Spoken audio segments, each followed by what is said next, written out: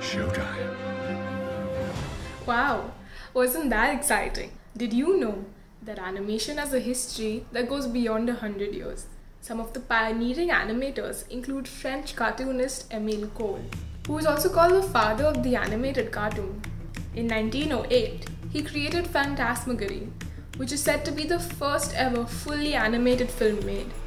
The term animation comes from two Latin words, anima, which means life, and animare, which means to breathe life into. So in a sense, animation is about creating the illusion of life and movement by using inanimate objects. In our case of films, this illusion is created for a camera.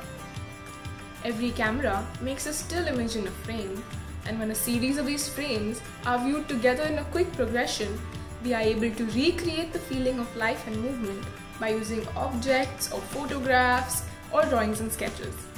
A lot of this now happens by using computers. When we think of the word animation, the first thing that comes to mind is cartoon films. But if you look around you, you'll be surprised as to how animation surrounds us in so many different ways. Be it in the regular movies we watch, or the video games we play, or the GIFs we scroll through, or the memes we make on the internet. Now let us look at some of the pioneering animators of the early 1900s. Cartoonist and artist Winsor McCay is best known for the comic strip Little Nemo.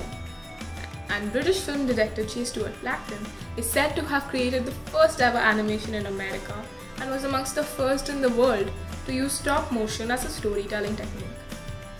Georges Méliès was a French film director who is also called the father of special effects.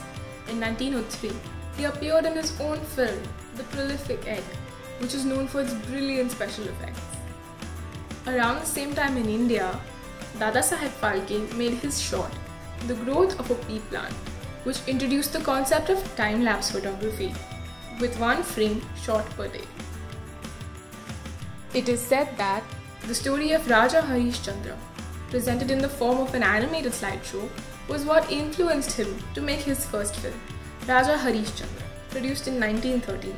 Raja Harishchandra is best known for being India's first ever indigenous silent feature film. So aren't you excited to know more? Come, join us on the 12th and 13th of September for Pixel Play, a fun-filled, action-packed animation workshop, and together, let us understand this magical medium better. I am Aditi at Cine Vidya, and this video has been written by our colleague Pratyansha. You can register with us by emailing us at cinevidya@gmail.com, or you can WhatsApp us at 877-935-4849. And please don't forget to subscribe to our YouTube channel for regular updates.